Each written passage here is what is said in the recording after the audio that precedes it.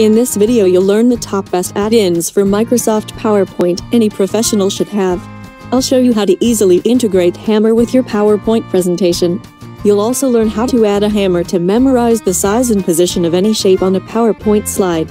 This way you can use the same size and shape setting of one image on other slides as well.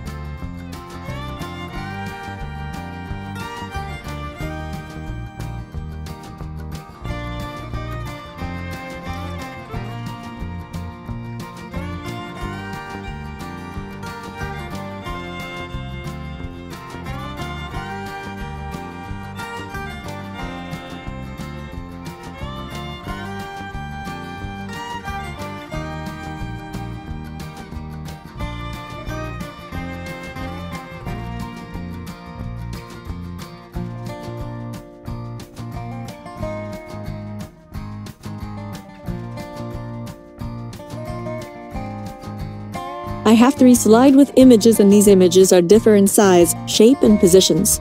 I want these images will be same in size and position, so I use Hammer for this.